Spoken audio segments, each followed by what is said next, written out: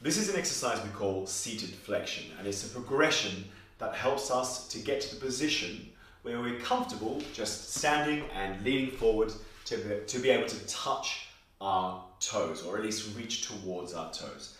So the value of this exercise is that it's a full flexion of the spine, but we take the legs and the glutes out of the equation. So if somebody has particularly tight hamstrings but needs to work on their flexion, this is a way of doing that without that limiting factor of tight hamstrings, for example. So the way we do this exercise is Will's going to demonstrate, but basically we start by placing our hands on our thighs, and we're just going to slide our hands down our legs slightly till we feel a slight element of discomfort and then come back.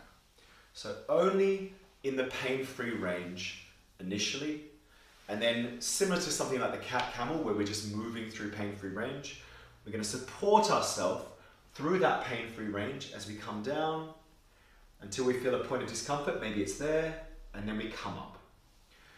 And then the idea is that gradually, as you practice this exercise, that pain-free range will get greater and greater until you're able to go all the way down. Now, obviously Will's in a fully flexed position here, and you can come up.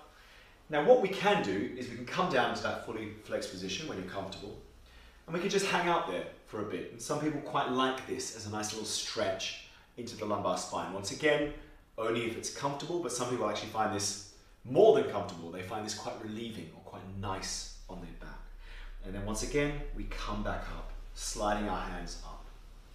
Now, when you start to feel really comfortable with this movement, you can start removing the support from your hands. This obviously requires a little bit more stability and strength to be able to do the exercise, so only do it when you're ready, but this is the eventual progression of the exercise. So Will's going to show us, look mum, no hands, and then he's going to flex all the way down without any support from the hands, and just chill out there, and then once again he's going to use the strength of his back to come back up.